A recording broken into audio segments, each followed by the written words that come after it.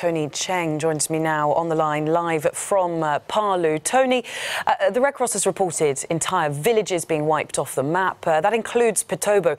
You were in Petobo just yesterday. What did you find there?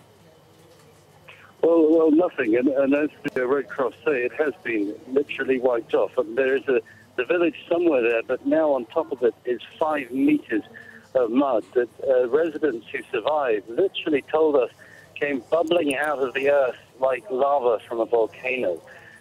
And it appears to have swallowed up the whole place.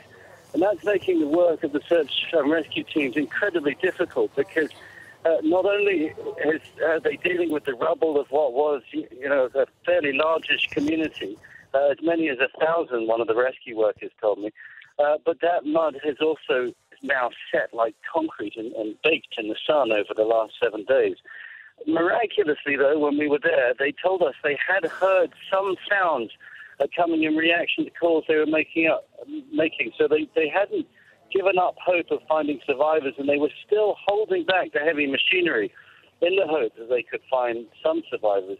But we also spoke to one mother in particular. Her daughter, Nina, was a 19-year-old law student who lived in the village because she wanted to save a bit of money. She had driven all the way from her home, 700 kilometers away on a motorbike, just to find her daughter. But she realizes now that the chances of finding her daughter alive are very slim. She said she just wanted to see her one more time. And if we look sort of more broadly, what challenges are the government and agencies facing now in getting supplies to survivors? Well, this is the problem. The problem is now very much for those who survived these double disasters. And they're now being left with a city that is running on nothing. There's no electricity. There's very little access to communications, no cell service. But basic necessities are also running out. All of the shops are empty. Many have been looted. And very little is coming in. The 2 main roads into the city are blocked with 24-hour delays as people try to get out.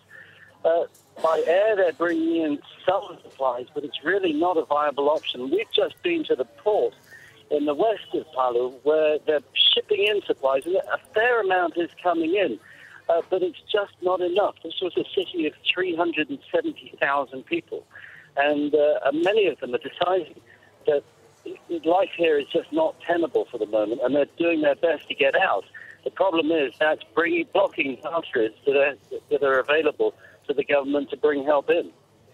And Tony, you're right now standing, if I'm not mistaken, you're standing on the beach where the tsunami hit on Friday.